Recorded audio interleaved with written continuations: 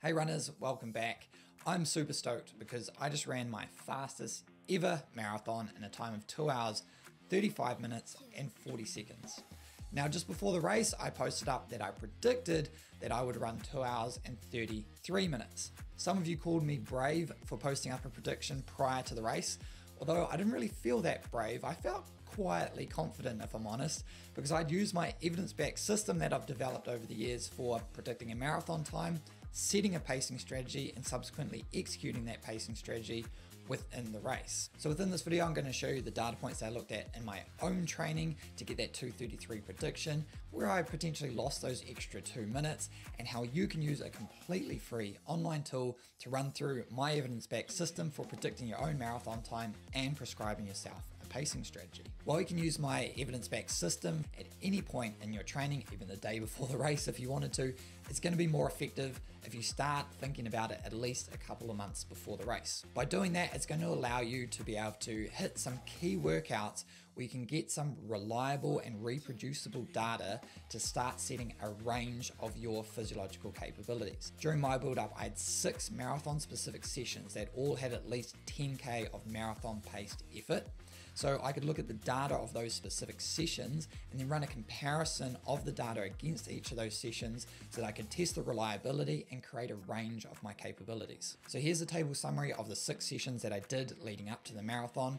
After I've gone through the 3 key insights that I drew out of these to lead me to the 2:33 race day prediction, I'll go through what happened in the race and how you can use my 10 steps with a completely free online tool to do this evidence-backed system on your own training data. All right, so looking at the table, you'll see that there's more than 6 rows.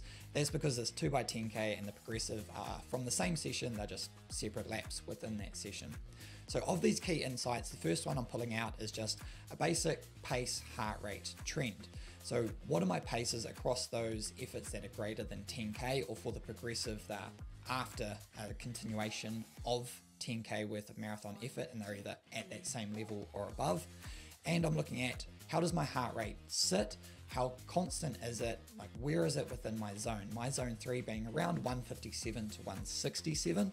So I want to make sure that my average is definitely within that range. And that is pretty much true all bar one, which is part of this progressive. Now you see I actually sped up in this progressive run, but my average heart rate went down.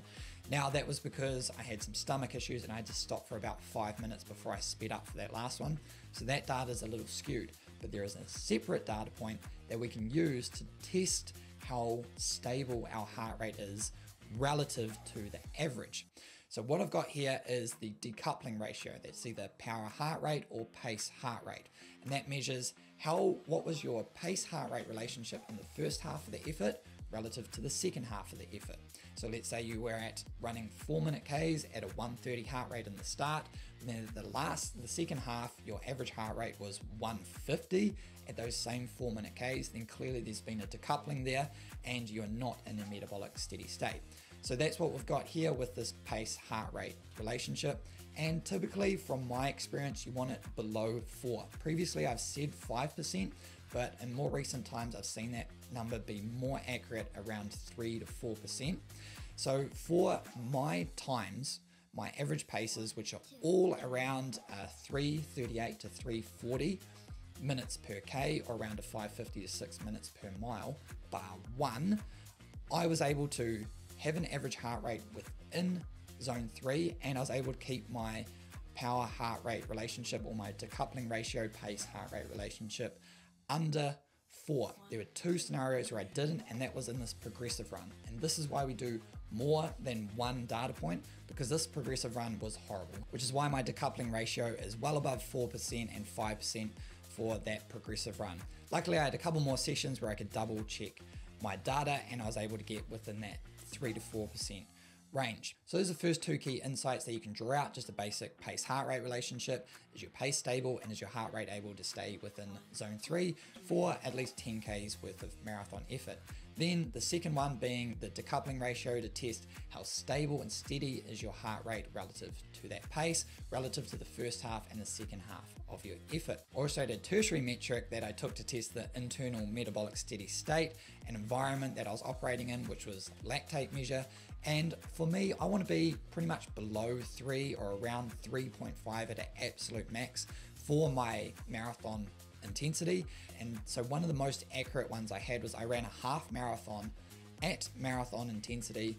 My heart rate was super low, my decoupling ratio was low, and after a half marathon, my lactate still was under the threshold that I'd want for, I guess, my tempo aerobic lactate threshold 1 point. So that gave me a really solid data point to suggest that 338 minutes per K or 550 minutes per mile was going to be achievable, which led to the 233 prediction. So then the third key insight I drew out was around running power. I use a Stride running power meter. So those of you using Garmin, it may be a little too noisy to be able to do this.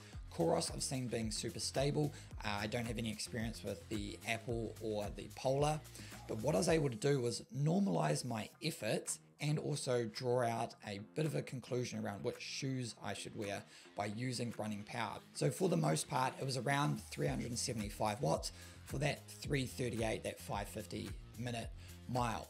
That was in that ASICS or A6 Metaspeed Sky Plus, but I knew I wanted to run in the Saucony Endorphin Elite.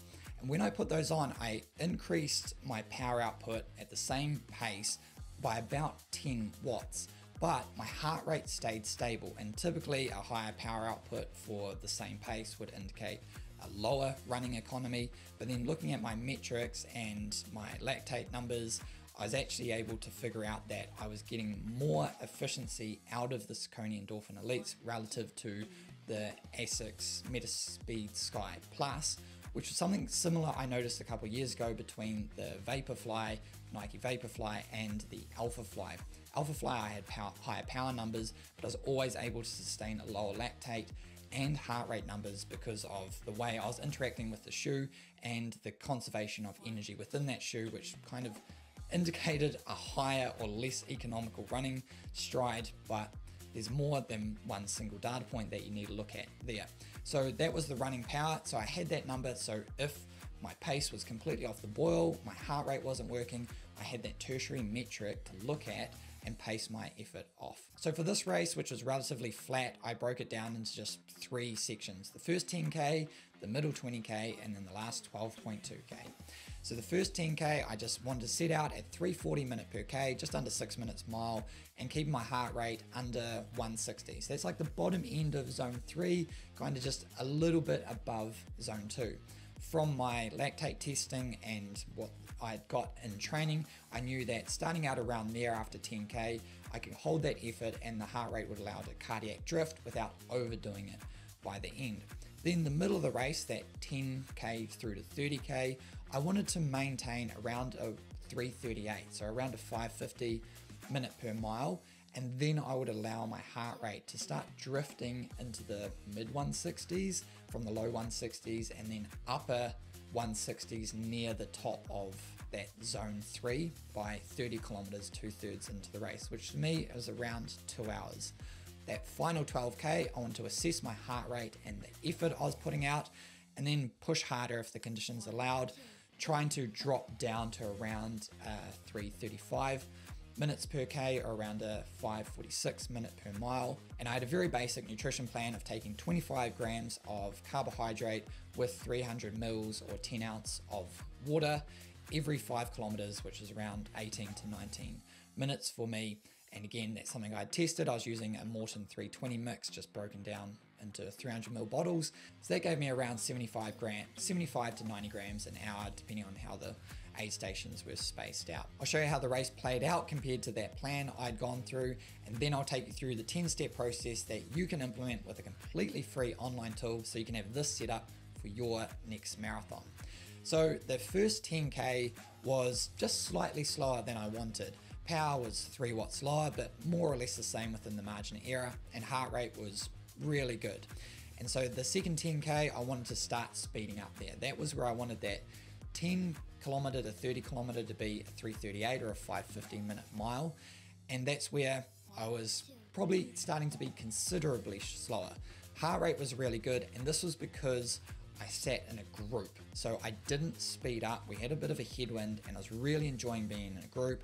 My heart rate at times was bumping up to that 165 mark, so I decided to consciously just take it back a little bit and drop a few seconds per kilometer so that I could utilize the tailwind and speed up in that second half. So then from 20 kilometers, essentially halfway to 30 kilometers, I wanted to really speed up there, and I did. And I was really happy with that. Heart rate, like, it stepped up, power stepped up, and I was pretty much on the mark there. And I thought, awesome, I'm gonna be able to close out really hard. From that 30K mark, I wanted to be in a position where I had plenty of energy to either hold steady if my legs were feeling the effects of the previous 30K, or be able to speed up and close out that marathon hard should I have the legs left. What ended up happening was I pretty much just held steady, if not lost a little bit. A marathon is always so much longer than you anticipate, and with a headwind, that final kind of 5 to 6K, I really struggled to hold pace. So I was very happy with my prior self for backing off in that group initially through that first half, because I was still able to close out with a faster second half, but I didn't throw it away like so many other runners did by chasing a time into that headwind early. And so that's really how it all played out, pretty much as expected. You know, I was hoping to run a 2:33. The conditions didn't quite allow it. Sure, I'm not going to be exact in my predictions, but I was really happy that I listened to my body, I followed my plan, I made appropriate adjustments to the conditions. And so now, how can you do the same for your marathon? All right, let's go through 10 steps that you can use for your own data within a free online tool called intervals.icu. Step 1 is to create an intervals.icu account, which is completely free, and I'll link to it in the description below. It's not freemium either, so you won't be forced to upgrade later to access the features you got initially. Step 2 is to set your training zones, and I want you to tick the keep laps so that any laps you took out on your run are carried through to the platform rather than the platform trying to interpret laps itself. So if you don't know your zones, best guess is fine. We just need something to start with. Otherwise, watch my tempo versus threshold video to get an idea on how to set your zones. I'll also link to my calculator below. And we want to make sure that we set a power number so that we can get access to our power data. You can completely guess that if you have no idea, but if you have running power, definitely set a zone. Step 3, connect your device and upload your past data. Most devices are supported, and if they're not, then Strava is supported. Okay, step 4, go to your calendar and find a workout with at least 10 kilometers or 6 miles worth of marathon paced effort. Click on that. Step 5 is to add my pace, power, heart rate overlay chart. So you can just go to the charts, drop down, go to the search, just search overlay, and then my one will pop up and you can add that to your chart library. Step 6, click on the X axis where it says heart rate to bring up the options. Click on the 3 dots next to heart rate, add item, zone 3 from the drop down menu. Then step 7, create a lap of the marathon effort section. Put your cursor at the start and then just hit M on your keyboard, then drag the barriers to match the start and end of your marathon based interval. Step 8 is add my HRPI30S data field. So that is heart rate peak 30 seconds per interval. Then step 9, actions. Reprocess the file, keep all laps. So that will allow you to populate the data field that we just added. Step 10 is to finally analyze your data. First, we want to make sure that our pace is relatively stable so that effort is really consistent so that we can draw that and kind of keep it as a consistent variable to match heart rate against. Then we're looking at heart rate to see if heart rate stays within that yellow zone, which is our zone 3 that we added to the chart. If your heart rate is trending well above that zone 3, especially in the second half, your marathon pace needs to be adjusted down. Typically, yep, your heart rate will trend up across an effort, and that's why average heart rate can be a little misleading. We can look at then the decoupling ratio to see if that is below 4% for that effort, And it's also why I created that HRPI30S, which is peak heart rate for 30 seconds within an interval. Was your peak heart rate well above the top of zone 3? Because if it is, again, you need to adjust that pace down so that you can keep your heart rate low. You can repeat steps 9 and 10 on any other session where you've done at least 10K worth of marathon paced effort, ideally with 15 minutes of warm up. You can double check your numbers and you can start to build a range of what you can expect come marathon race day. If your numbers are still looking a bit wacky and your heart rate's crazy high relative to what you've set as zone 3, you'll want to watch my tempo versus threshold video, The Science Explained, and download my Training Zones how-to guide. Then tick the box to get subscribed to my newsletter, and I'll give you a whole bunch more tips on what I'm up to, what I'm doing in my training, and how you can utilize your data to be a faster runner. All right, all the best with your training. I'll see you on the next one.